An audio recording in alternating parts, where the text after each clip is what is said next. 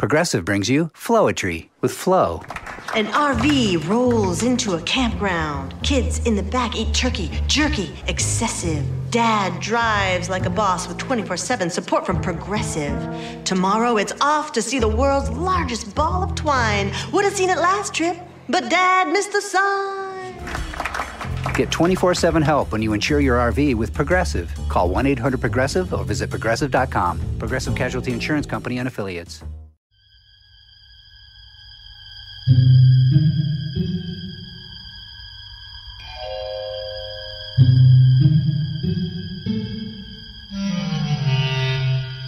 Archangels, ghosts, and Bigfoot. Oh my. It's just another night for Supernatural Girls. Real stories, real answers to life's biggest supernatural mysteries. And now for another exciting interview with paranormal experts from this world and others.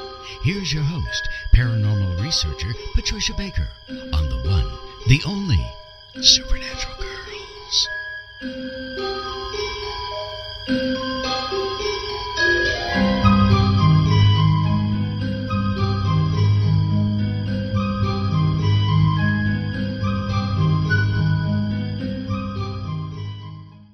Welcome back, everyone, to another exciting episode of Supernatural Girls Radio. I'm your host, Patricia Baker. I am here with my co-host all the way from sunny Tucson, Patricia Kirkman. PK, how you doing tonight? Fabulous, absolutely fabulous. We both have almost identical weather. How about that for a change? I love it. I love it. I am basking in 80-degree temperatures. I couldn't be happier. I guess not. For you, that's a miracle. Not kidding. It happened overnight. We're loving it. And enjoy so tell me, what is going on with the numbers? We've got some crazy stuff, but you know what? Before we even go there, I should tell everybody, because we've been having a lot of questions about how to watch us as we talk with each other and our guests. Good. And this is how to do it. If you want to see us, you go to irnchat.com. That's irnchat.com. And when you get there, go to the menu and click on Tube, T-U-B-E. You'll be able to see us. How about it? You'll be able to see PK in Tucson, me in the Berkshires, and hopefully soon our guest, who is the alien Lost hunter. In space. Yeah, we've been trying to get him on the air with us and have a bit of a challenge, but we've got a great producer, Joe Champion, and he is going to work it out. So Derrel Sims is an alien hunter. Oh, my God. We got so much to talk about with him tonight. Can't wait to get him on. That is for sure. I can't believe his adventures. Woo! I know, 38 years or some odd years of that. Wow. He's got a lot to tell us. A lot. So tell us about numbers, PK. What's happening? The world is still here. Well, so yes. That's good. In spite of us, not because of sometimes. I know. Thank God. But yeah, I think one of the things that we need to look at this month is that it is a 6 universal month. That being said, it's all about home, family, neighbors, wanting everything to be perfect. Well, as we well know, that's not the name of the game, but that's what we'd like to have happen. So get involved with things going on in your community, because this is a perfect time to do so. Look at what's available to you when it comes to alternatives, alternative medicine, alternative thought functions, alternatives making way for new things to take place. But unless asked for advice, please do yourself a favor and zip it, because unasked for advice is going to blow up in the face of the one that does it. And we don't want anybody being bruised and hurt out there. We have some nice things to happen. You know, and also you have shared with us this great advice before. Whether we like it or not. This is like an ongoing, for the last several months, we've been hearing this. Don't give it unless you're asked. Okay. Well, but you know what happens at different times? With the universal month, it changes every month. But this month particularly, because it's a calendar 5, which means there's major changes taking place. But universally, it's all about everybody wanting perfection. And we're hearing that in the chants in the street about our government and about things going on. Everybody's uptight about what isn't perfect. But we have to allow it to be the best it can be, not the best we think it's supposed to be. Exactly. Work on getting rid of some of this dead wood a piece at a time. That's right. Well, hey, I'm up for that. I like getting rid of dead wood, make room for the new. That's for now, sure. we have been experiencing a bit of a mystery with you. Mm-hmm. And in your room, we have watched a very clear atmosphere turn totally foggy. Right. And this has gone on for what, 3 weeks? 2 weeks? 3 weeks so far. 3 weeks. 3 so far. weeks. So we're going to watch closely to see if this happens again tonight. Now, last week when we had Matthew on talking about Bigfoot, we also picked up on a couple of faces that showed up in the fog. Right. Remember that? And one of them looked like Bigfoot. And so that was on your Facebook page and mine. If anybody wants to take a look, go look at that Facebook page, Supernatural Girlz on Facebook. It's pretty amazing. So I think one of the things that are strange about this is when we watched the fog coming in, the first time it happened, I looked outside and it was clear. I looked at my back of my room. The room is totally clear. It's only on the screen that it's showing it as fog. And that is so weird. So I have a shaman sitting here who's going to see what's going on if he can pick up anything from it that way. Well, we're going to expect a full report later on after the show's over, and we'll be happy to share that with our audience because it is a very strange phenomenon. And in my room, there wasn't too much going on in terms of phenomenon. It was the week before that we had, I believe, the 3 little aliens sitting behind me. So now that we're talking about aliens again tonight, we'll see what happens. But last week when we were talking about Bigfoot, now remember Dr. J was talking about how the Bigfoot called out his name.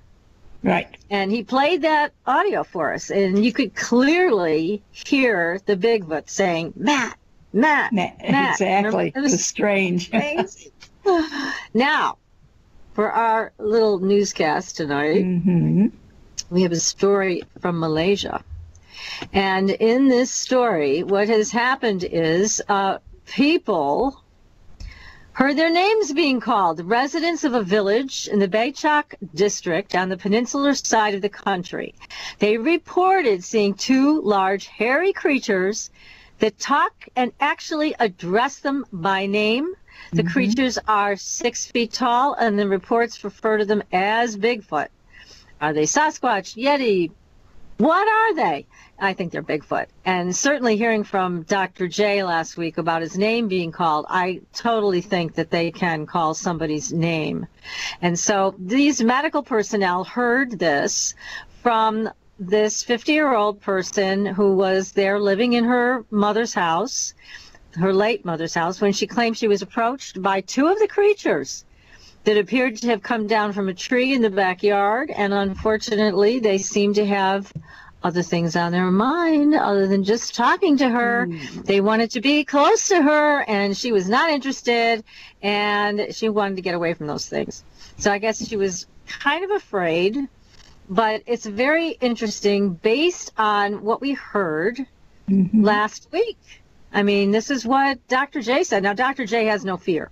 No, he does not. Of the Bigfoot, no. But this is something that I kind of chuckled at a little bit because the 6 month is about relationships, partnerships, and Bigfoot wants a relationship in a 6 months. Yes. I mean, what's the big deal? Why couldn't she be their friends? You know, they weren't asking for anything more. So, I know. So that was quite an adventure over there in Malaysia. Very, very interesting story. Definitely that. So, yeah, so tonight, as soon as I hear from Joe, we will get, and I see we may have a message right here from Joe. I'm going to open this up so we can see. He's on, he's ready to talk, and we will have to ask him to lean in closely to his mic so we can hear him. All right, well, I'm going to talk a little bit about our illustrious guest. Now, we have been really wanting to talk to Derrel for some time, right? That's for sure. Because He has had years of investigations behind him. Now, I'm going to introduce him to everybody. If you don't know who he is, then I think you've been hiding under a rock, because he's known as the alien hunter, and that was given to him by a journalist, that title. He is the world's leading expert on alien abductions, and his 38-plus years of field research has focused on physical evidence and led to his groundbreaking discoveries of alien implants, alien fluorescence. And as the former military police officer and CIA operative, Derrel has a unique insight to the alien organization, which he believes functions similarly to an intelligence agency. I think he's right. So he is also a compassionate and skilled therapist who has helped hundreds of alien experiencers all over the world come to terms with what they've witnessed. Now, that's our guest for tonight. But before we bring him on, I want to share something that I came across I thought was very appropriate before we bring Derrel onto the show. And it is a quote. It is from Carlos Castaneda's book, The Active Side of Infinity, where his teacher, Don Juan Matus, says something that is, I think, very telling about what is going on in the world today. What he says to Carlos is this: we have a predator that came from the depths of the cosmos and took over the rule of our lives. Human beings are its prisoners. The predator is our Lord and Master. It has rendered us docile, helpless. If we want to protest, it suppresses our protest. If we want to act independently, it demands that we don't do so. Sorcerers believe that the predators have given us our system of beliefs, our ideas of good and evil, our social mores. They are the ones who set up our hopes and expectations and dreams of success or failure. They have given us covetousness, greed, and cowardice. It is the predators who make us complacent, routinary, and egomaniacal. So according to Don Juan Matus, we have an unwanted visitor that has pre-programmed us to do what they want us to do. Doesn't this all sound just a bit too familiar as we bring aliens into the mix? So tonight, everybody, we are so blessed to have with us, so lucky to have with us, Derrel Sims. Derrel, welcome to the show. Hello, how you doing, young ladies? I'll tell you, you guys looking great tonight. How come Sweet we can't see talker. you? I hope you can. Not yet, but I'm sure Joe's going to help you get that video camera working so we can see. We love the hat. Bravo, there you are. There Yay. you go. Okay. All right. Great to finally talk to you, Derrel. Now, you have had a long career in the field, but you've also had your own experiences as a child. Tell us about what happened to you. Well, how I came to be involved in this was as I did not prepare for this in any way, shape, or form, but simply meaning that at age 4.5 years old, I woke up in the middle of the night with this entity. Somebody was in my room. That's all I knew. And it was walking away from me toward the wall, and it was about, I thought, going to bump into the wall. I thought, what's he doing? You know, what doesn't make any sense. And at that instant, it turned around and looked at me, and I heard it say, interestingly enough, without a voice, it's awake. And I knew he was referring to me. So that was It's weird. awake. I've never experienced anything like that before. So now he's looking at me, and I'm looking at him. Of course, there's a little well outside our little house on 1005 South K Street in Midland, Texas, in 1952, 53. And I can't figure out what in the world is going on. This guy's real skinny. He's got no clothes on. It's wintertime. I'm wrapped up in my blankets, and it's real cold. And this guy hasn't even got any clothes on. So as a kid, what a kid normally notices is if you don't have any clothes on, they notice, hey, you don't have any clothes on. And I noticed he didn't have a TT. He didn't have a belly button. And of course, I didn't have a clue what all that meant, but except that it's weird. Of course, after 38 years investigating, I've figured out a few things since then. One of them is if you don't have genitalia, you probably don't procreate. And if you don't have a belly button or a navel, you probably weren't born. You were hatched, cloned, manufactured, or got here some other way. That makes sense. That really does. Mm-hmm. Now, were you abducted at that time, or did they leave you alone? They actually had just brought me back. It took me some time to figure out that that they just brought me back from the event. So the next, I was so upset by the event because I wasn't afraid, I wasn't terrified or anything. I just couldn't figure out who the guy was, skinny little guy was in my room with. He was pure white and he had large black eyes, but they were perfectly round, not like the wraparound Hollywood version. These eyes that he had, well, they were interesting because it doesn't make any sense when you see the aliens today, that, you know, whenever people describe them or draw pictures of them. And even some photography we've got are a little different than these. So when people ask me, what's the difference between what you saw and what we're seeing today, my response is, I'm just looking at a Chevette and you're looking at a Corvette. It's a different model. That's all. Wow. Now, you've come to understand a lot about these beings and their purpose here and the way they track people. You found out all about these implants that they put inside people. Do you think that they've got a positive agenda or a negative one, or is it a combination of the two? Well, I think they're running the show in regards to abductions totally. And the two primary programs they're running is a program called Contactees, in which the idea is to basically get you to go along with the program, whatever it is they're doing, and to like it and think that you're special, unique, and whatever they're doing, it's all for you, which I've not found that to be true at all. And the other program is one of abductees. These are people who do not feel the same way. They have a sense that something's seriously wrong with this picture and that people should not be kidnapping me or my kids in the middle of the night. Exactly. It does seem a bit invasive, doesn't it?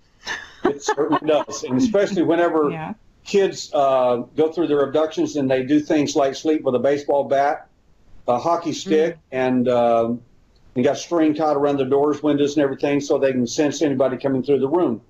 And my own son, in his case, set up a bow and arrow the next night in at the door so that it could shoot anybody coming through the door to get him the next night. Oh, great. That's a little dangerous for the family. It is. Goodness. But the point is that kids are so mortified by some of these events. Again, it depends on which program that you ended up in. If you're an abductee, your view is that something's wrong with this picture. I didn't want this, and it's not supposed to be happening to me. This is invasive. And as a former police officer, I can tell you it's kidnapping. You can call it anything you want. And as one lady said to me, she says, but you don't understand at all. And I said, well, please enlighten me. And she says, the real thing is they bring you back, and this is the way it really is, and so on.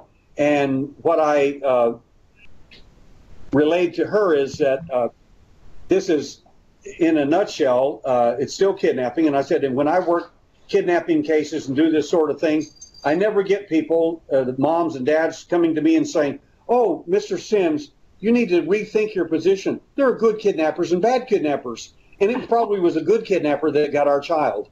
I never hear this, ever. I bet you don't.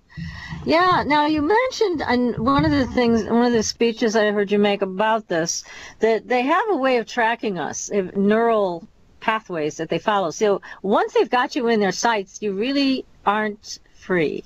They come after you.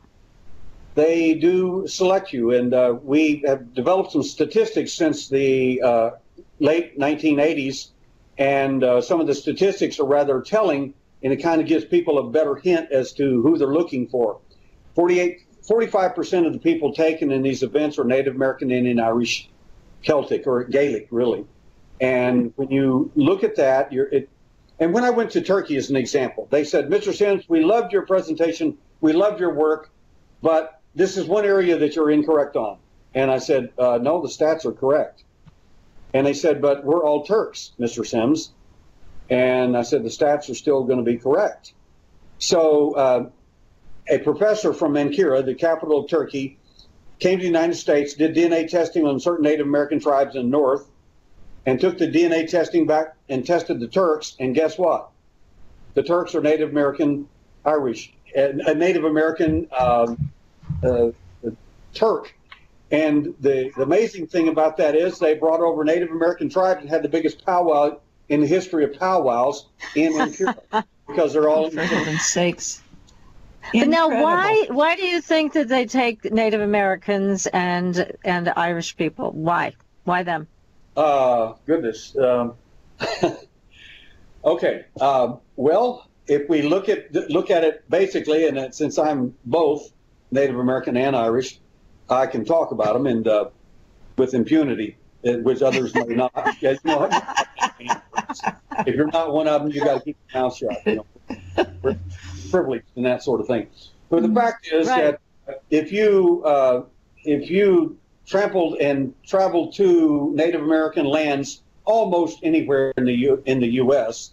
a long time ago, you're looking for a quick haircut or a battle. So that's number one. Number two is when you go after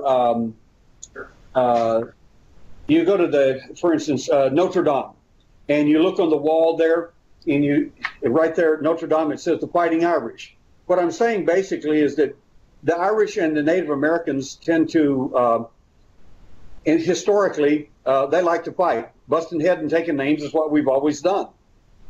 That's just the way it is, and like it or not, that's the way it is. Even among the Cherokee, we had the war council and a peace council, a peace chief and a war chief, and it's just that simple. Once the peace chief gave up his right and declared war, it was Let me just stop you for a second, because what we've heard before, and maybe you've heard this as well, or you know this as well, it seems like they follow their own genetic strain. So the people the lineage they've created, because this tends to be intergenerational, right? It does point to that. It certainly does. So I've heard before from Native American medicine people that they only come after their own. So in their creations, you're one of them, I guess. I mean, you're somebody they follow. You're somebody they come after because, in their minds, I guess you're one of them, right? Well, I don't think so. The facts are that, in my viewpoint, and it's this will be a totally different spin on a lot of people's thinking tonight, I think. My suggestion is that, now I've done a lot of work in this area, that the alien, as we envision it, I call them the 7 models, because that's what they really are. They're not aliens. They're 7 models that somebody's made, hatched, cloned, or manufactured to interact with mankind to convince us that these guys are from some other planet. But when you look at the DNA, for instance, when you look at the Nordic alien, so to speak, he's human. You're probably not going to find a lot of humans on planet Venus. Probably not. So where would you get DNA to construct a human alien DNA? Well, probably from planet Earth. Where would you get DNA for let's say, a praying mantis? Probably not on Jupiter. Planet Earth is the place. And every one of these entities, including Bigfoot, which now they have decided from DNA testing is actually simian or ape-like creature, and modern woman. Now, how did modern woman get in the picture?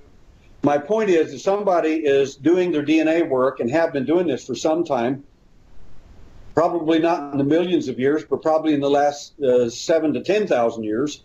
And they've been doing this for a while and introducing these quote-unquote alien species to us as if they, in fact, are from another planet and they made us, they created us. And fact is, they didn't. Somebody made, hatched, cloned, or manufactured them. Okay, but there is then what you're saying, there's a lot of genetic experiments going on and that are creating the life forms that we see here today, whether they be human or something like Bigfoot or maybe, who knows, maybe even Dogman. We've heard about Dogman too. So it just seems like they are running the show. They have the lid on this. The government covers it up. You were a CIA operative, so tell us about that. I mean, the government is keeping a lid on this as best they can, even in the internet age.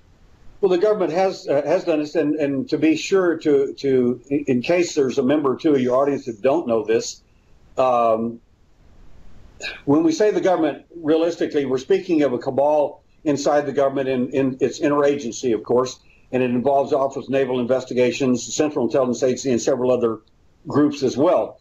And some of these other agencies like NSA and so on are more like database places where they get more of their information. DSP satellites is a good example.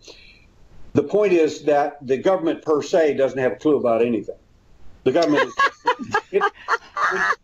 it collects taxes and passes laws. That's your honesty is overwhelming. That's true.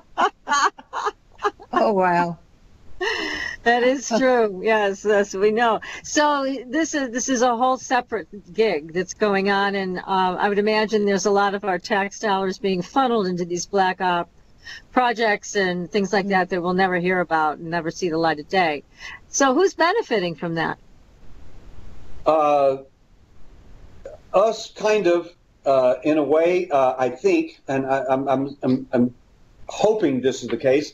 I think ultimately we will benefit the American people and hopefully others in the world because the intelligence boys have found things that are quite disturbing out there. And my hope is that they're using those black budgets for something besides just stealing technology. The second thing is that it obviously benefits the intelligence people. That particular breakaway space agency, that is all their own. That nothing you're ever going to know about, nothing I'm going to sit around and know about. Exactly.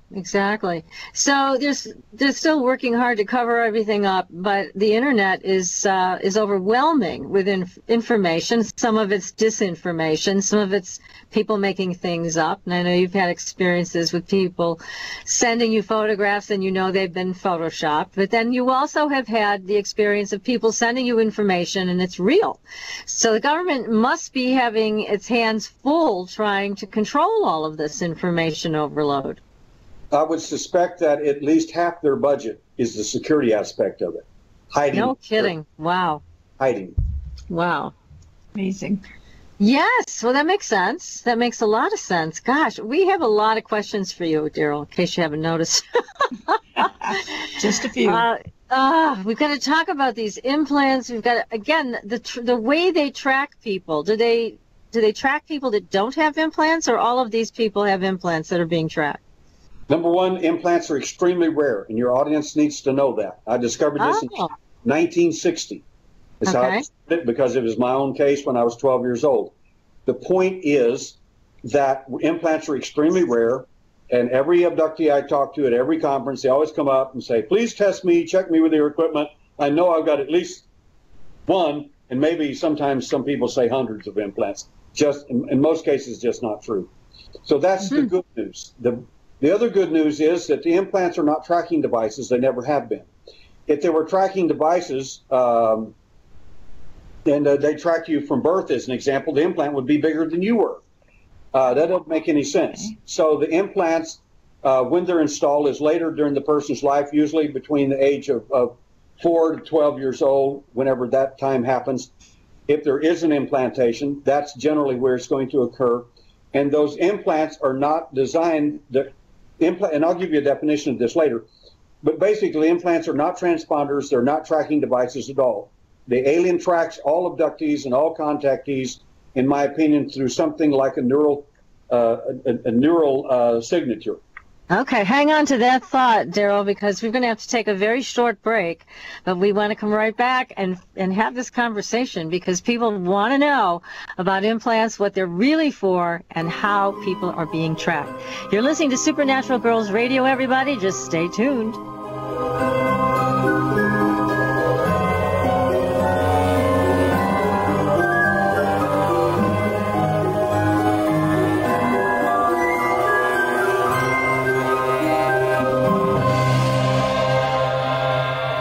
listening to IRN, the Inception Radio Network, Chicago, Illinois.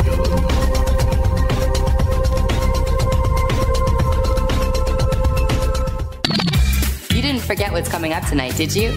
Hi, Inception Radio Network listeners. This is Amanda. Never miss that interview you were looking forward to or the show on your favorite topic. Follow IRN on Twitter, I_R_N, and get reminders about the evening's live shows as well as fun and important updates throughout the week. That's I_R_N, and never miss a great show again. Do you want more out of life? CreativeStrength.us can help you turn your dreams into a reality. Do you suffer from common health issues or stress? Are you sick of living day after day in pain and anxiety? Have you tried traditional methods but see no results? If you answered yes to any of these questions, then the 15-day Scalar Energy Healing free trial is perfect for you. When you sign up for the Scalar Energy free trial, you'll get 3 free treatments: a pathogenic cleanse, nutrient therapy, and chakra balance for every day of the 15-day trial. Go to CreativeStrength.us to learn more about this free trial and sign up. There is no credit card required, only your willingness to improve your life. Anyone, anywhere in the world can register for this free trial of Scalar Energy treatments. Healing energy is all around us, and now CreativeStrength.us has a way to help you harness it to improve your daily life. Only a picture of yourself is needed to be treated with Scalar Energy. Simply email your photo and enjoy the Scalar Energy treatments. You can experience the miraculous, life-changing powers of Scalar Energy Healing from the comfort of your own home. Visit CreativeStrength.us. Change your life for the better, effortlessly. Go to CreativeStrength.us today. Hi, can you hear my voice? Imagine how many other people can hear it too. If you have advertising needs, then look no further. The Inception Radio Network currently has openings for on-air advertisements and radio show sponsorships. Given any thought to your target demographic? Inception has you covered there too. Advertising on a network gives you multiple opportunities to advertise on a wide variety of radio show broadcasts, and we have one to fit every advertising need. You know, in recent years, internet radio has exhibited a phenomenal listener growth. An Arbitron Edison survey shows that online radio boosts at least 33 million unique visitors each week and 54 million each month. And that number amazingly continues to grow. And these listeners are a part of many businesses' core demographics. And surveys have shown that internet radio listeners are far more likely than regular radio listeners to spend money on a whole range of activities. You know, internet listeners vote, they dine out and eat fast food, and they grab a cup of coffee. And here's the interesting one. They buy items online at a much higher rate than all other market segments combined. Internet radio also enables businesses to connect with consumers during work hours, where increasingly more lifestyle decisions are being made. Advertise with the best. The Inception Radio Network offers competitive advertising rates to fit just about anyone's advertising budget. Stop by today at www.inceptionradionetwork.com or call us toll-free at 1-888-919-2355. Get the word out. Get results with the Inception Radio Network. Are you a fan of Inception Radio Network? Do you reckon it's the best alternative talk radio station on the planet? Well, if you do, head to facebook.com/Inception Radio Network and like the page. Tell your friends, spread the word, and keep listening to the best. Hello, Inception Radio Network listeners. This is Amanda. Remember, you can take your Inception Radio shows on the go. Just download the Inception Radio Network app for your iPhone, iPad, or Android smartphones and access live shows, past shows, guest lineups, and much more. Just visit the iTunes Store or the Google Play Marketplace and download it today for free. Your property tax bill. Have you seen it lately? It's frightening. Your property taxes are going up while your home value is going down. It's time to fight back and win. For the real truth about the property tax system, get attorney Pat Quintilian's book, Are You Getting Screwed on Your Property Taxes? How to Find Out and How to Fix It. Attorney Quintilian answers all your questions and gives you the facts you need to fight a property tax bill that is spiraling out of control. You'll also read about what happens to property owners who don't check their property records, only to find out too late they're taxed on square footage, fixtures, and even buildings that they don't own. Is this happening to you? Learn your rights. Buy attorney Pat Quintilian's book today. Are You Getting Screwed on Your Property Taxes? How to Find Out and How to Fix It. Available on Amazon.com.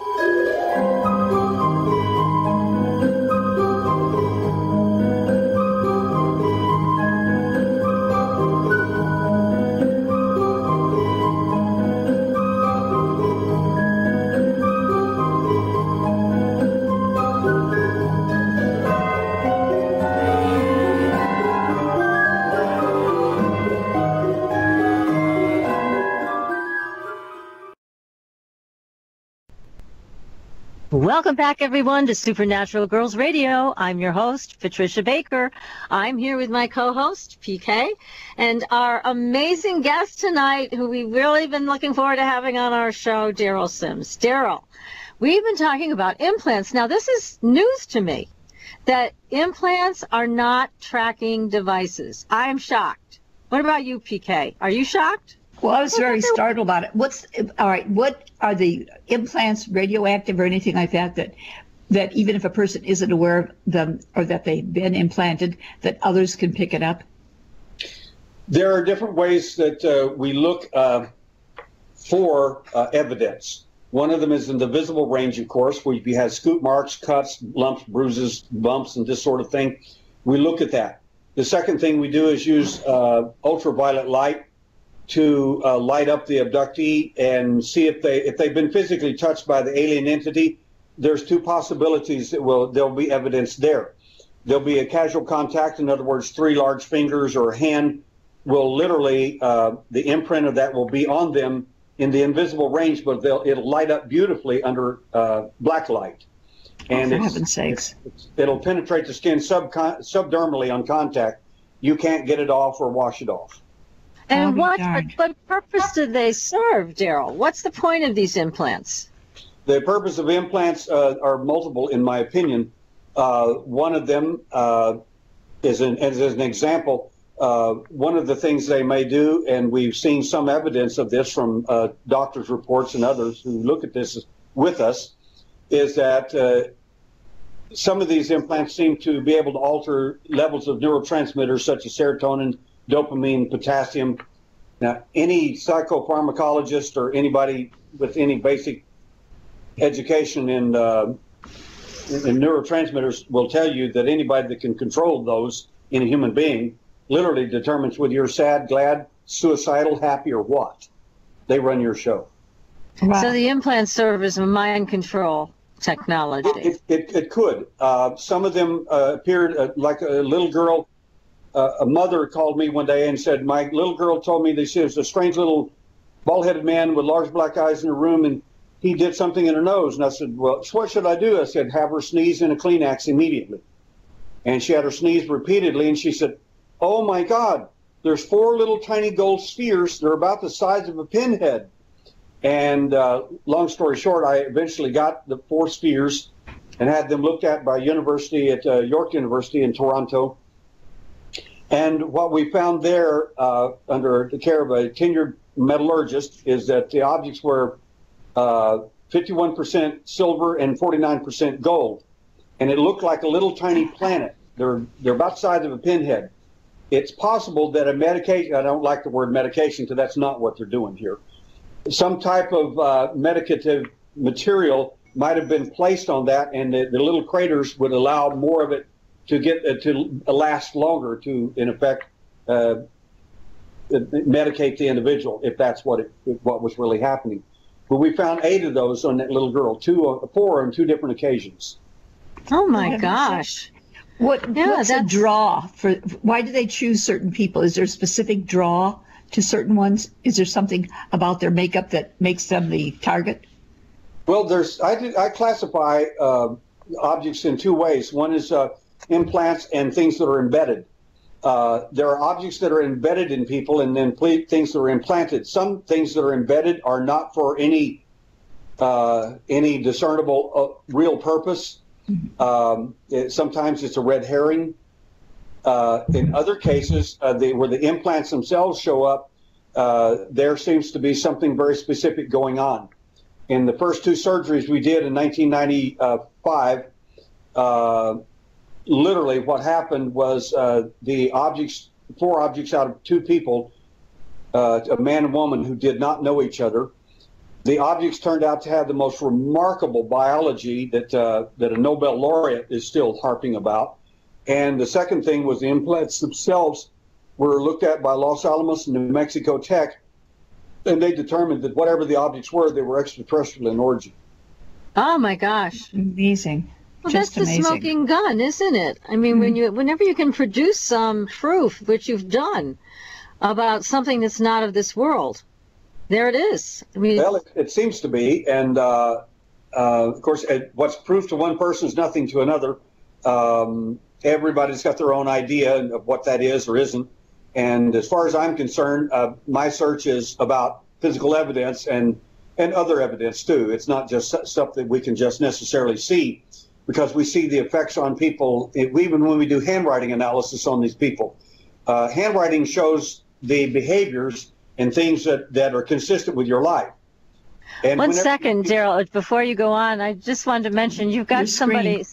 Yeah, you have a mischievous something in your room. There you go. Your screen, yeah. Okay. You look much better now. Okay. There you go. Now we can see You're all there. It was gradually moving up to just your hat. So we didn't want to lose you. And I thought, one of those aliens is just playing a trick. What are they doing in here? So handwriting, it tells us a lot about the individual's life and about their habits and so on. If they have a propensity to lie, a propensity to exaggerate, this sort of thing, it shows up in your handwriting. So we look at this. But what we found was something rather amazing. In some of these people, we found behaviors in the people that don't show up in the handwriting. What does that mean? Well, what that means to a handwriting analyst is somebody else's behavior that's installed in you. Wow.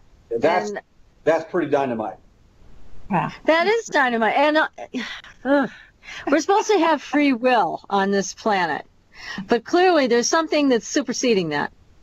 Well, I think that free will exists. I have a different view, a worldview probably than some people. I think that there is destiny, I think there's predestiny, and I think there is free will. Free will can be tampered with. For instance, if you give people, if you give somebody that has a propensity to do drugs, as an example, 8 different kinds of drugs, and then free will, you're probably going to get a drug addict out of the deal. I mean, it's just that you're providing them choices that's outside their free will. It's creating a problem for the individual. But is there a choice? I mean, when these things come into your room at night and you're 4 years old, what is your choice? Where is your choice? You're 4 years old, this thing comes into your room, takes you, you kind of come to consciousness as it's bringing you back, and you notice he's got no clothes on. Where's the free will? Where are you in that saying, yeah, go ahead, take me on board your ship? It's not happening. Here, let me finish the rest of that little story, and this will probably answer part of that, at least. Okay. When the entity looked at me and made the statement, "It's awake," and I realized he's talking about me, I was not afraid. I was not paralyzed. I was sitting up in bed looking at it.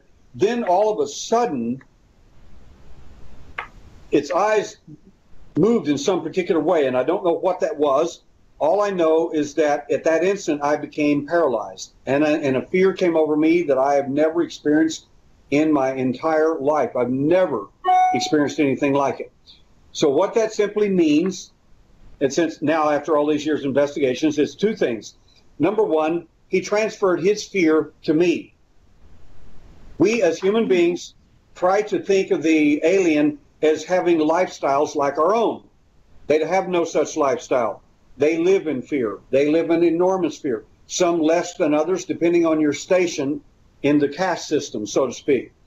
And when he came toward me, I became so frightened. I pushed real hard, and I had a little tiny bed, a little cot-like bed, and I pushed it apart from the wall, so it was kind of a V at that point, and I fell with my head hit the floor, and I was wrapped up in my little covers, and he couldn't get to me at that way. So it was the kid's worst nightmare. He lifted up the covers of my bed on the from the floor and stuck that large bulbous head and large black eyes right next to my face. And it's just beyond horrible. And he didn't shape shift. I could figure this out at age 4. I can't believe people still can't figure this out. He did not shape shift. He tried to change my perception of him into that of a clown, and that was supposed to be my screen memory, so I wouldn't remember who he was. And I kept shaking my little head, no, no, no, no, there's your free will. And I wanted to remember him for what he was, not for what he wanted me to think he was as a bad dream when he left. Well, good for you. That's quite a feat of willpower for a 4-year-old that you were able to achieve that. That's amazing. So it's a real testament to who you are as a person, that you were strong enough to do that back then. So, but here's another question. I heard a rumor that you actually figured out a way to thwart an abduction. Is that true? Can you teach people or tell people this is what you need to do if you don't want to be abducted? Yes. All right. Good. Good show. We have to hear this. We don't have, what do you do? Because, you know, from what you're describing, it's not pleasant for most people. There are some things you can do, yes. And okay, people write me on my website, alienhunter.org. Click on Alien Hunter. I'll be glad to send you the information, and you're welcome to test all of it if you want to. It's free. That's great. That's great. Amazing. Okay, alienhunter.org, everybody. That is the website. And you also have your book for sale there, yes? That's about the only thing we've got for sale. Everything we do is philanthropic. We did 25 surgeries thus far. The last one I did was in India on an implant surgery there, and all of those are free. We don't charge for whatever we do. We don't charge for, I do hypnotic anesthesia. I don't charge for that. I don't do any type of any of this at all for any cost. It's a philanthropic effort. I know what these people have gone through. That's tremendous. I mean, that's a real tremendous effort on your part. So one of the things I've heard you mention before is that if you want to disengage from an abduction, you take them off balance. And I think in one talk I heard you say you can put your arm around them and act friendly. And that just takes them totally off guard. Well, in that particular case, the lady came one night to her hypnosis session, and she said, they said, if I give you any more information, they're going to come after my children. I said, young lady, do you think they're going to do it anyway? And she said, yes. And I said, then it's kind of a moot threat, isn't it? And she started crying. She said, you got to help me protect my children. I said, I'm getting better evidence and better information from you than I am all my abductees total. Just you. So she kept crying. I said, okay, I'll. So I gave her a specialized system that I developed just for her, and she literally took control of the alien that night when he came in. And he did, this happened on 2 occasions. What I wanted from her, she said, what do you want? And I said, I want Freddy Krueger's hat out of the dream. I want you to tear his eye cover off and bring it back to me. Wow. And she did tear it half off the first time, got it completely off the second time. But unfortunately, there were more entities in the room. There were 5 of them in the room the second time. And what in effect happened is they finally, each one got on a finger of themselves and pried her fingers apart and got the eye cover back. Because I knew the eye cover was removable, because I knew that from 4 years old, because I remembered what he did with his eye at that time. So the eye cover, was that like a fabric eye cover or like a helmet? What was it that? No, I think of it as like a cosmic sunglasses for the alien. Okay. And it may be of a plastic type material. Sometimes people report it kind of has a sheen to it. So, but it's an eye cover, and sometimes you'll see the aliens with them on, and sometimes with them off. Hmm. It allows what do they look like to see with them off? Ultraviolet, X-ray, and visible light all at the same time. Oh, okay. Well, I've got a couple questions. When they say that, they actually they're true because he's actually standing inside you. Oh my God. Well, I've got a couple questions for you from our chat room people. Space Traveler is asking, Derrel, do you know whether the Earth has any natural resources that an alien species is trying to mine? Well, my answer to that is twofold. The current people, the beings we're calling the aliens, which I call the 7 models, no. Because they're made, hatched, cloned, manufactured by someone else for their purposes, not for the aliens' purposes. The alien is they're just doing their job. They're just made for this purpose.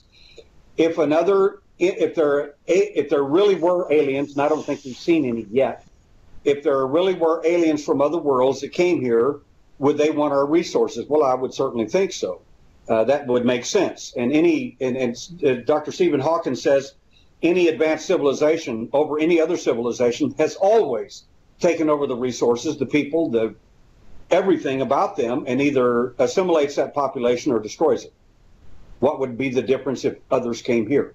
Oh, because they're higher and bigger and better than we are. Yeah, really? Isn't that what the Spaniards, the Indians thought about the Spaniards too? Right. Exactly. Yes. Good answer. Yeah. And then I have another question for you from Neutron, who's asking, for the sake of keeping her memory and abduction research alive, Derrel, can you tell us about your late friend Carla Turner and her findings? I can. Candy was a buddy of mine. I loved her very much. Everyone that knew Candy loved her. She was shortest woman I ever saw. She's 4'9" or something. I mean, it's this little tiny thing. And of course, I'm 6 foot, and we're standing there laughing at each other. And you're getting a chance to talk to her. She's a wonderful lady, a fighter beyond understanding. I told Candy before she died, I said, everybody's going to say the CIA, the government, whoever gave you cancer and they killed you, or the aliens did it, or whatever. I said, in your opinion, what's the deal? I said, I'm not going to make stuff up, and I'm not going to listen to this stuff. I said, tell me your view. That's all that matters to me. And Candy told me that she did not think that the CIA or anybody like that had given her cancer. She said, people die of cancer, and that's what's happening to me.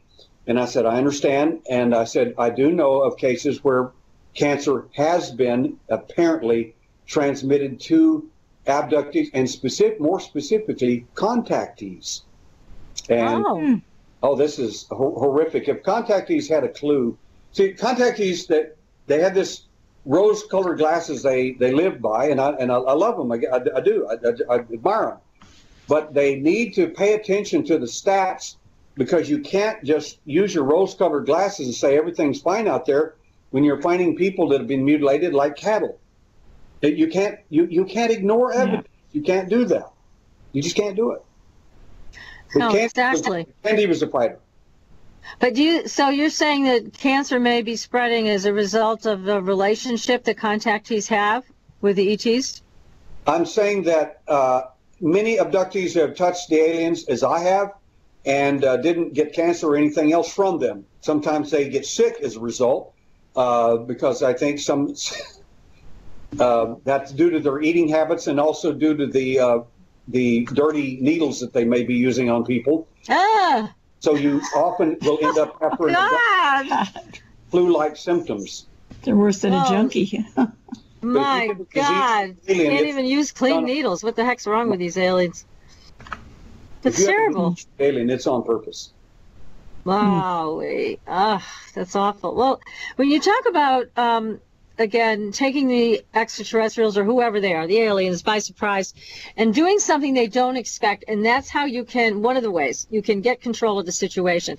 Now, I've heard this before, and it's used quite effectively with the Men in Black. Now, have you heard that before, that people can kind of confuse the minds of the Men in Black by answering the questions in a strange way that doesn't make any sense, and so they get confused? I have a funny, fascinating story from a conference I went to up in Sioux Falls. Let's see here. Yes, in Sioux Falls. And while I was there, a lady I spoke to said, she was a psychologist on top of that, and she said I was doing a part-time job as a working, just filling out forms and stuff for apartments. And she said I walked around the corner, and there's this tall guy in solid black standing there with a long black coat, and it's the strangest looking thing I've ever seen in my life, and I didn't know what to think about it. And she said, I said, well, what did you do? And she said, I had my little clipboard in hand, I shoved it into his chest and said, fill these papers out. He didn't know what to do. He was so stunned, he filled the papers out. And I said, he what? She said, he filled the papers out. I said, oh my God, I'm a handwriting analyst. Give me a copy of the printing. And the lady is gone since then. She's not written back. I don't know where she's at. If she's listening, please send me the handwriting sample. Oh my God. That is a great story. I love that story. Good Lord. Can you imagine that man in black, whatever he was, just standing there filling out the paperwork? I love it. I love it. So again, it's best not to follow any orders from them. Time for you to give them some orders. Big difference. Well, there are two kinds of bibs. First is the kind that she ran into, which is the alien version. They are just a transgenic, a human form, a transgenic made for the purpose of, again, cleaning up messes that the alien makes and can't figure out how to fix. So they'll send him to take care of the problem. That's what they do. The second kind is, and I've had encounters with this as well, the second kind is the government MIB. And these people are awful. They know a lot about you, a lot more than, and they're getting, in my opinion, a lot of their information from NSA, no question about it. And they follow these certain abductees, and they've done this with some of my own abductees. It's fairly rare compared to the volume of abductees, but these people, one of them made a super stupid mistake with the last one that he dealt with of one of my abductees. And I asked my abductee, I said, what did he do so stupid? He said, he gave me his business card. And I have followed up on Men in Black have business cards. Oh, my God. I would like to have one of those. And it doesn't say MIB on it. No? What does it say?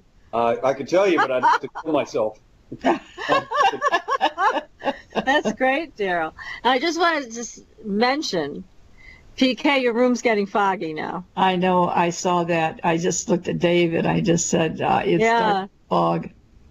Derrel, this has been happening. I don't know if you've been aware of what we've been going through the last few weeks, 3 weeks in a row.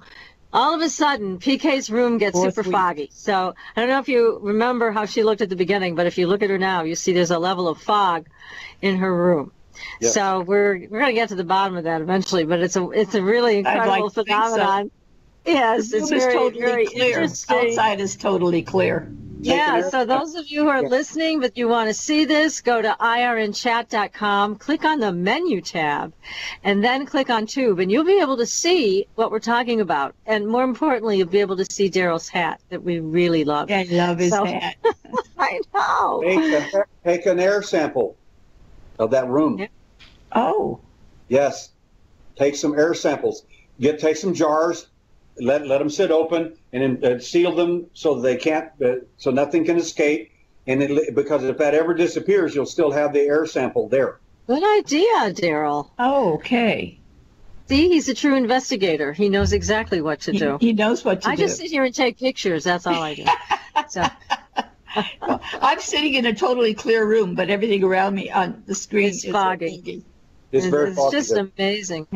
Yeah, it's. This is the fourth week that it's done this. Yeah, here we go again, everybody. Well, look, we're going to take a very short commercial break. We're going to watch PK get foggier and foggier, and then we're going to come back, and we're going to talk some more. Yes, with Derrel Sims, Alien Hunter. So you are listening to Supernatural Girls Radio, everybody.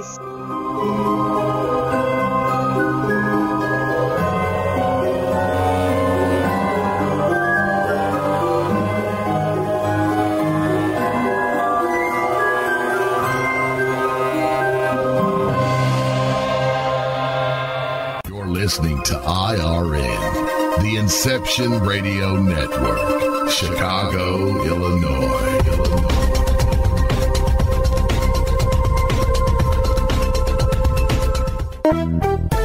Hi, Inception Radio Network listeners. This is Amanda. Just a reminder that Inception Radio Network is on Twitter.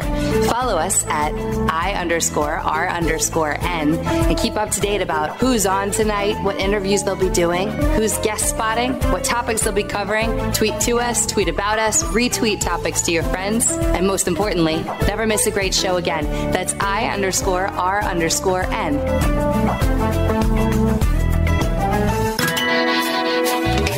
Have a computer? Is your internet connection down? Don't worry. Use your trusty cell phone or landline and call into our listen line at 401-283-6700 to listen to the Inception Radio Network 24/7. Again, that call-in number is 401-283-6700. For the Inception Radio Network, I am MJ. Do you want more out of life? CreativeStrength.us can help you turn your dreams into a reality. Do you suffer from common health issues or stress? Are you sick of living day after day in pain and anxiety? Have you tried traditional methods but see no results? If you answered yes to any of these questions, then the 15-day Scalar Energy Healing free trial is perfect for you. When you sign up for the Scalar Energy free trial, you'll get 3 free treatments: a pathogenic cleanse, nutrient therapy, and chakra balance for every day of the 15-day trial.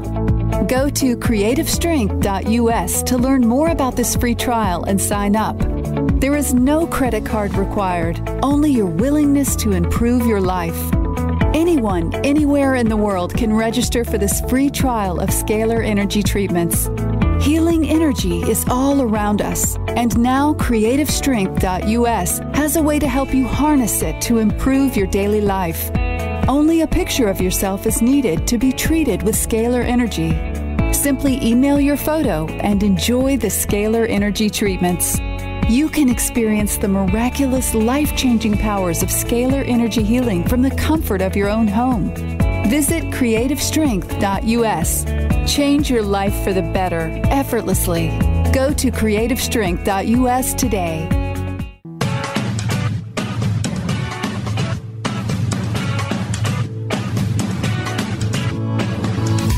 Hello, Inception Radio Network. Would you like your favorite show to be played again live on air? Well, now the choice is in your hands with IRN's live request portal, an easy way to request your favorite show with a simple click. IRN's live request portal now gives you exclusive access to all the shows. How easy is it? Simply type a show name or a guest name, click request, even write a dedication message, and that's it. Try it now. Simply visit InceptionRadioNetwork.com, click on the live request tab under the show menu. Now playing your favorite show is just a mouse click away. Are you a fan of Inception Radio Network? Do you reckon it's the best alternative talk radio station on the planet? Well, if you do, head to facebook.com/Inception Radio Network and like the page. Tell your friends, spread the word, and keep listening to the best.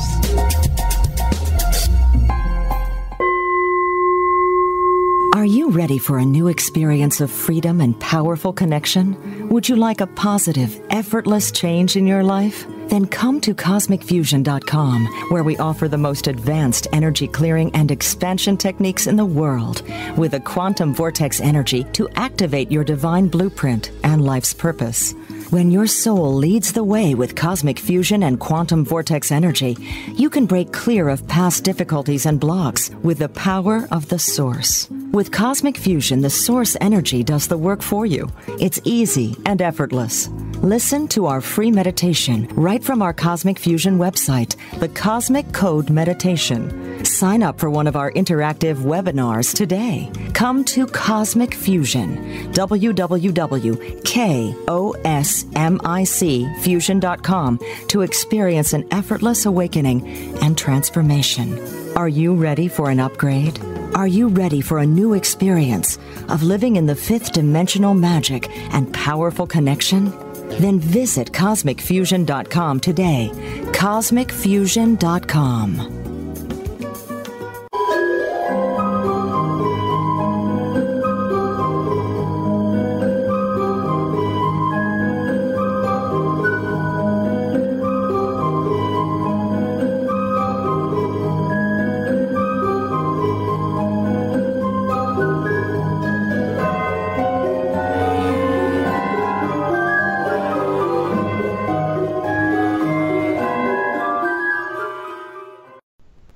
Welcome back, everyone, to Supernatural Girls Radio. I'm your host, Patricia Baker, here with my co-host, PK, and our amazing guest tonight, we're thoroughly enjoying, Derrel Sims. Definitely that. He is Alien Hunter. My goodness. Good Lord.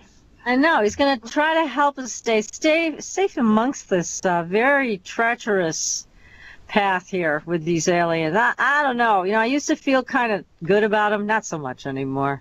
So we want to hear, Derrel, please tell us about some of these abductions, some of the strangest stories you have heard from your people. What has been going on? Okay, I can give you. I'll give you a thumbnail here of a couple of our cases. This one occurred here in Texas, and the individual spoke to me. The long and short of it is he was a fisherman.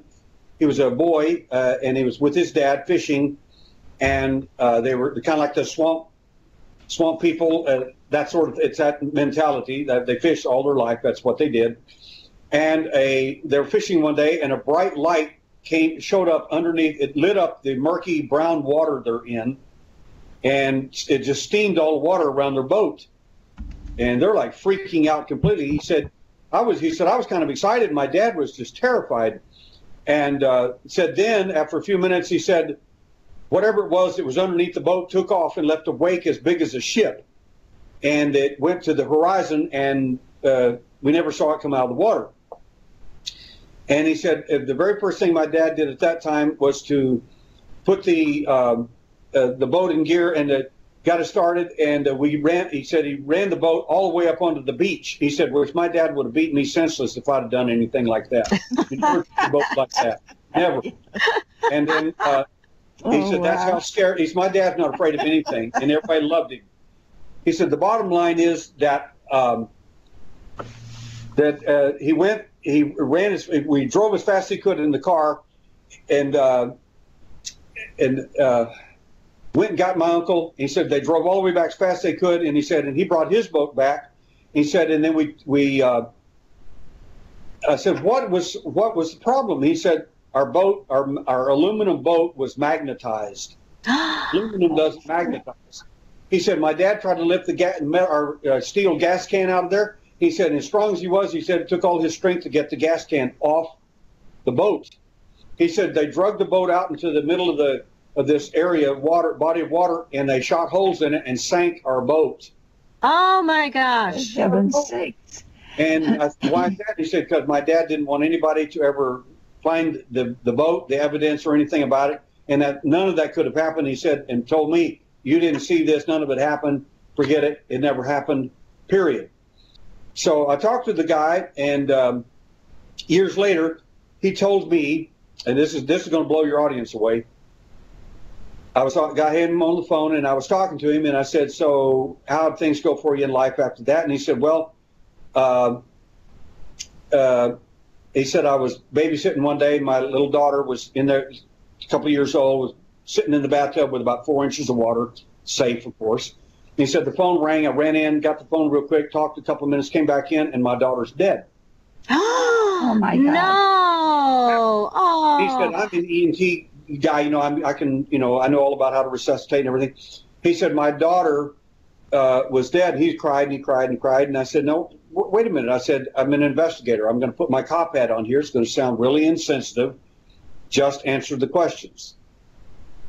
What did your daughter look like? He said she was dead. And I said, talk to me. He said her eyes were still wide open and in stark terror. I said, okay. I said, what's the next thing you noticed? He said she was stiff as a board. I said, rigor mortis doesn't set in that fast. He said, exactly. What are you saying? I said, listen carefully to me. He kept crying. He said, my wife left me over this. I said, listen carefully to me. When's the last, have you ever seen that look on your child's face and anyone else's face in your entire life? And it's so the very first time. And I took him back. It's called a transderivational search and in NLP. And over the phone, he broke out and started freaking completely out. He said, oh my God, my dad in the boat when the light was underneath us. But they don't realize that abductions already happened. They just brought them back and put them back in the boat. They don't even have a clue. And I said, whatever got your dad that day got your daughter in the bathroom while you were on the phone. When it heard you coming back, it dropped her in the water. She was already scared stiff, literally, and it dropped her face down in the water, and she drowned because of that event. It's not your fault. And he cried. That is a tragedy beyond belief. Oh, God. Not the only case like that. That is a tragedy. My God. Awful, awful, awful. Just horrific. Now, I have a question for you, Derrel, about abductions, because it seemed to us that there were a lot of abductions and reports of abductions that were taking place through the 80s, and then they seemed to kind of peter out a little bit. So it didn't seem like we were getting the reports, or it wasn't happening. I don't know. So have they lessened the abductions or not? I hear this all the time from people, and I hear it from people that, number one, are not in the field. They're reading books or watching TV or something. I'm in the field, and business is brisk. They're still doing what they're doing. They haven't slowed down at all. In fact, if anything, they have sped up.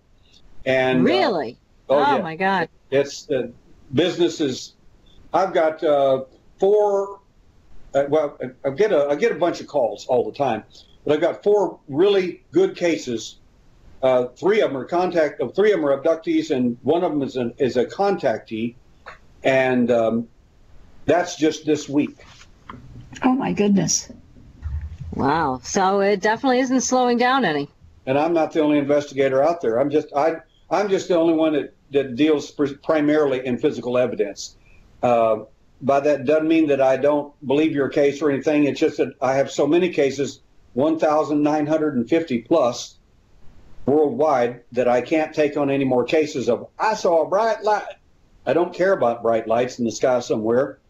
What I care about is evidence and what you can do to interact with them to cause them to cease, desist, or do something else, or acquire some type of evidence for us. Well, that makes sense. It really does. So you're not wasting your time, and you're really trying to make some headway on this issue. Now, I read something about you were actually in close proximity as an adult to some aliens, and you said you almost had them. They were a couple feet away from you. That is correct. I have an abductee that is an engineer, and he gets abducted every year on vacation. Oh, for heaven's sakes. What a vacation. The Snowmass Wilderness near Gunnison.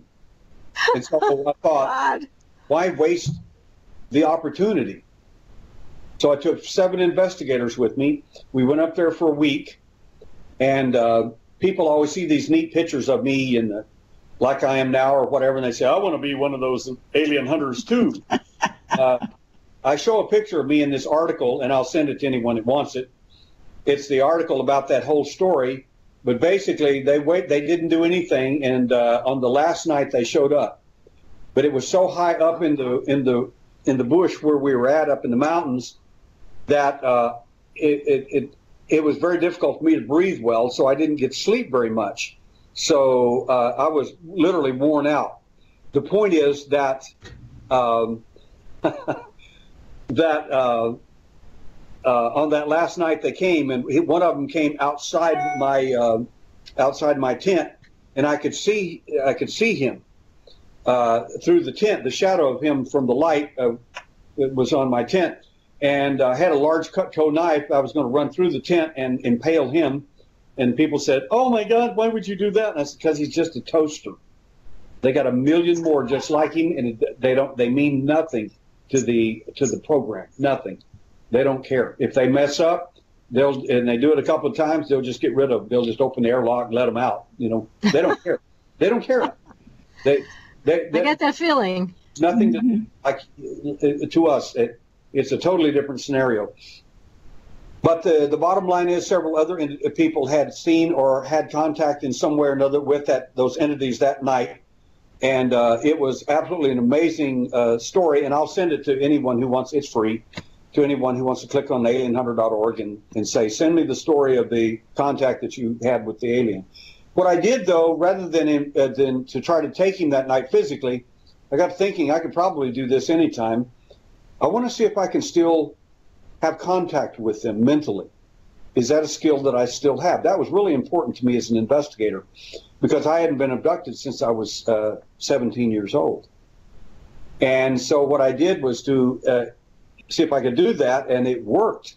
And to my shock and amazement, I also, not as an abductee this time, but as a trained observer and a trained investigator, as I got into his headspace, I noticed something really remarkable. Nothing was in there. The only thing that he thinks or does is what he's told, instructed, or trained, or programmed in him. He doesn't have any independent thought. So he's part of a hive or a collective. That would be a nice way to think about it. My goodness. So who's in charge? The $64,000 question. And do you know, Derrel? Well, I could tell you. Wow. The question that really I think should be framed, if you're going to ask that, is who constructed, made, hatched, or cloned the alien? Oh, okay. That's the real question. Who's on first? Who did that? And there are two primary views. One is the Sitchin view, which I was reading some stuff on Sitchin a long time ago, and I thought, this guy either can't translate Hebrew properly, or Sumerian, or he's not a Hebrew or Sumerian scholar, or he's lying, one of the two. Which is it? So I can't figure that out. So I went to a friend of mine who is a Hebrew, Ugartic, and ancient Sumerian scholar, and told him my difficulties with some of the things I was reading from Sitchin. I said, why can't this guy translate this stuff properly? And he says, that's a very good question. I said, why don't I get you and Art Bell or someone like that on a big radio program or TV program, and have a proctor between you two, someone who you both respect, and just let you two get after it, and we'll find out who's right. And he said that would be great, and Sitchin's crew would have nothing to do with it. Oh, no. Oh, boy, that sent all kinds of red flags up to me. But the bottom line is Sitchin's basic view was the ones who came down from the heaven, they came to Earth. Well, that's not quite the accurate rendering. Basically, there was war, and they got kicked out. You got a number 12 boot in the face, basically, and you came to whoever kicked you out, you took personal interest in their property, which happened to be this particular planet and a program going on here. And as a result, so you've got Sitchin's view or you've got a biblical view. But one of those two views makes a lot of sense to me, and they're similar in some respects. That whoever they were, they came down here. And even the Sitchin view shows that the best thing that they did for mankind is make slaves out of everybody. Oh, that was the best thing. Wow. I wonder what the worst thing is. Yeah. Maybe I don't want to know. Really? Yeah. So it's a difficult question, but here's another one for you. These things that you described as just like toasters, do they have a soul? No. No soul. No. When I did an incredible, this would take a whole show for us to do. I did an experiment. I'm the alien hunter. I don't have an alien hunter name just because it's a name. It's actually it's not only a noun, it's a verb, and it's an adjective. It describes what I do. And basically, what I did was to program a contactee, not an abductee, and they agreed to this whole thing. And in their next abduction, they got taken, and something remarkable happened. They blurted out this information that I programmed in them that I thought was dangerous to the alien phenomena, if it was real. I found it in another abductee. And long story short is 8 of our people were taken in 2 states and several cities by independent craft to a massive craft, of which we think we have a video of currently. And the craft was approximately 50 miles thick, 600 miles across, located near the moon at the time. Oh, my goodness. Wow. We do have a video that we think is it. The point is that on that craft, 2 highly intelligent beings, not representative of the quote-unquote alien, but the makers, the guys in charge, I call them mid-level management. They said that they've got the seven so-called races of aliens, everybody calls them the races, all standing there scared to death in front of the guy sitting in the big chair. They're really scared. And in the other room is the lady I programmed. They got my senior investigator in one room, and they got her in the other room asking the same primary 3 questions. Number 1 is, why did he do this? And my senior investigator said, I knew it was you. He said, it was because your image came up when he said it. He said, and you didn't tell me that. Why didn't you tell me? I said, you're an abductee. Why would I tell you anything? You're going to tell them everything. He said, of course I did. And I said, like I said, why would I tell you anything? That's what you do. So they asked 3 questions, and these are the big ones. Okay. Why did he do it? And he said, I don't have a clue. And the guy in the chair got really upset when he said that, because when he asked a question, he demands an answer. And it scared everybody there, including the big Nordic. The Nordic was over 6'6", and Dale stands 6'2", and he put his big, beautiful blue eyes right next to Dale's head, eye to eye, forehead to forehead, and he looked back to the big guy sitting in the chair, and he says he doesn't know. And that cooled the guy off when he realized he actually didn't know. The second question he asked, he said, Dale said he produced a holographic image of a brain in front of me. This is really important for your audience. In that holographic brain, he looked at Dale and he says, point to the human soul. Where is it located? They didn't know. That is important. In the other room, the same questions were being asked of the woman, but with one difference. They produced a human brain in front of her on a screen. And he told her to point to the human spirit. Where is it located? They have no idea where the human soul or spirit is located. And that's one of the things they're interested in. The bottom line, whether you think the aliens are here to save the planet, fix the ozone, or whatever you think they're here for, they've come a long, long, long way to get what you have, and they can't do it without separating it from you and it causing death, so they don't get anything. So that's the problem. That's a big problem. They're not interested in your DNA. They've had your DNA for 1,000 years. Doesn't mean a thing. They want our soul. Well, they want to do something with it. Well, it's an interesting thing you bring up, because I know, PK, you and I have been talking about the work that George Lugo and I have done looking for the missing people that have been identified by David Paulides. And what we found was exactly that a number of these people were being taken for their souls, and then the bodies are dumped. They're just empty containers when they're done with them. So it's pretty, to me, that is much more frightening than taking a tissue sample, you know? Or people are wanting to make this a quote-unquote physical phenomena. It does have physics. It does have all kinds of things in the infrared, ultraviolet, and interdimensional ranges. I am all aboard that. But the extraterrestrial hypothesis involved with the so-called 7, the usual suspects, as I call them, that some people refer to as the aliens, in my opinion, you're looking at something far bigger, and that this is more of a spiritual issue than just a quote-unquote nuts and bolts issue. Agreed. I think we both agree with you on that. There's a lot more to this. Absolutely. Now, I have another question from the chat room for you, and he says, Derrel, have they perfected and changed their abduction techniques, which makes us believe there are less today? I think that's true. A long time ago, in the 80s and 90s, early 90s, you weren't supposed to remember anything.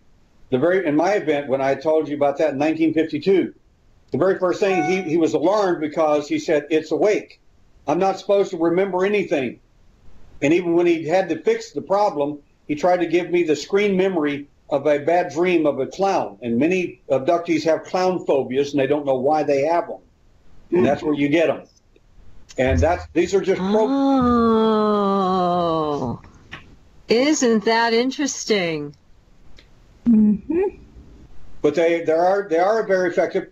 But one of the things, something's changing, and I will tell you this: in the mass abduction I told you about before, the big program where I actually got them to respond to us. Yes. One of the things that was fascinating is my senior investigator saw a giant map in a special room, and he asked the Nordic, what is that? And he said, that's our interaction with mankind.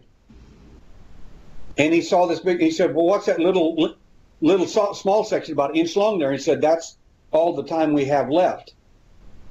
Oh, wow. What do you mean? And, of course, being an engineer, he said that's the last 100 years. Now, we don't know if it's in the first 10, the first 50, or at the end of it. We don't know. But the bottom line is that, of course, being an engineer is what he did while the Nordic was doing his thing. He computed how much it would take of all that little inch there. He said it was approximately 6,000 years on that map that they had been actually involved with us, according to the map that they had in that massive craft, 600 miles across, 50 miles thick.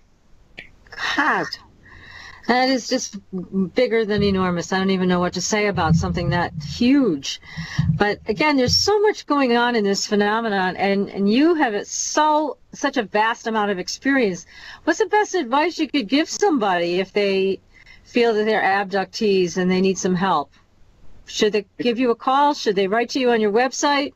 The best way to get in touch with me is to write me. Go to alienhunter.org and click on Alien Hunter. It will send me a message immediately. If I don't answer you for whatever reason, don't think that I'm ignoring you. I'm not. I answer all my email, so just do it again. And but I normally get to all my mail. Sometimes I'm on a trip or speaking or whatever, and I can't get all of it then. But I carry my computer with me, and I do answer abductees' questions, concerns, emails, because I care about these folks. I know what they're going through, and I will not leave them alone without any kind of help. I won't do it. Well, God bless you. I mean, it's wonderful because you've got the best of all worlds in what you're offering all of us tonight. I mean, you are an investigator yourself. You had this experience a number of times, so you know personally what this feels like. You also went through this with your son, and you are an investigator that knows all aspects of these cases. So in my opinion, they couldn't have anybody better than you to help them.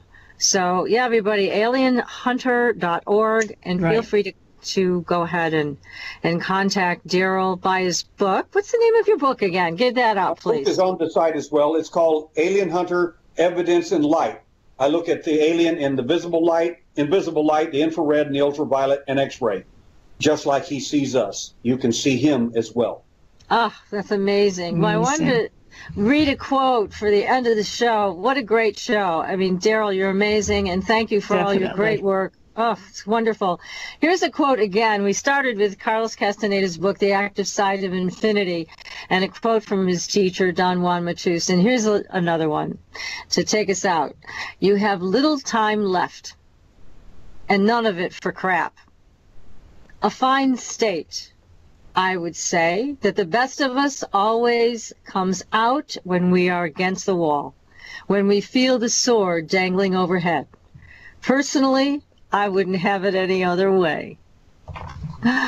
So that's my quote. It just ties it all together. Yes. So wake up, everybody. Let's pay attention to what's going on. If you need help, reach out to Derrel. He'll help you. He'll be able to get you to the right place to make peace with all of this, and that's very important. So Derrel, thank you again for your time tonight. It's been a wonderful evening spent with you, well spent with you. Definitely. Hey, and Patricia, whatever they're paying you, it's not enough. I'll complain to management. We love you, Derrel. Thank you. That's great. Okay, everybody, we'll be back next week. We are talking about forbidden archaeology. We're going to hear how we devolve. How exciting. Until then, we'll see you on the Blue Highway. Good night, everybody. Good night.